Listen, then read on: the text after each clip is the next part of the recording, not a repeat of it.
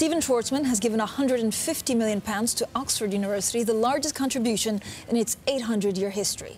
The Blackstone Group head has emerged as a major philanthropist with donations to the New York Public Library, MIT and Yale. He's also close to President Donald Trump and a little bit of a scholar when it comes to China. Well, I'm very pleased to be welcoming on Bloomberg Surveillance the Blackstone Group Chief Executive here in London. He is Stephen Schwarzman. Steve, welcome to the program. Thank you so much for coming in. Now, this is basically a faculty, a hub that brings the humanities faculties to tackle ethical questions on artificial intelligence. But who's it up to figure out how we regulate this so that we don't displace too many workers? Right. Well, it's more than that. First of all, it's bringing together the humanities faculties, where Oxford is ranked #1 in the world, and they've never been together. It's all been separate buildings, and now it's going to be combined so they can get the advantage of cross-disciplinary kinds of stuff. We're going to have a major performing arts center, and that'll enable certain themes in the humanities to get played out.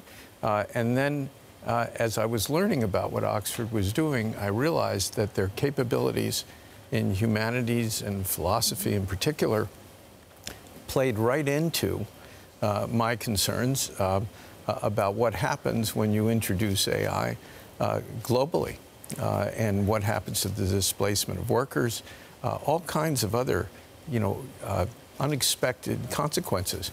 And so using the Oxford core of Western civilization to figure out what's human as you make decisions of what should be actually implemented is I think, the second piece beyond just the technical.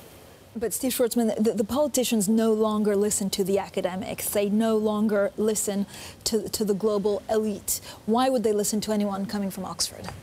Well, I think the reason is that in this intersection between technology, about which governments know pretty much next to nothing, and the real world, where workers can be adversely affected, which changes how society works and can change political things, that it's important to have somebody who's an arbitrator, if you will, who can make recommendations to government, who have knowledge and broach the two areas, that they're naturals to do this.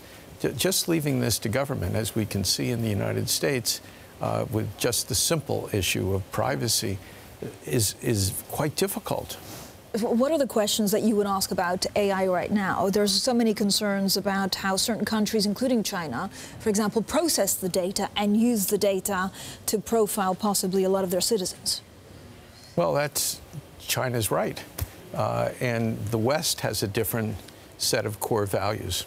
So one of the things, Francine, is we're going to be running into this issue of what really are our core values that we care about, and other societies with different cultures, they'll do things differently. And we can't make them do what our values are, and vice versa.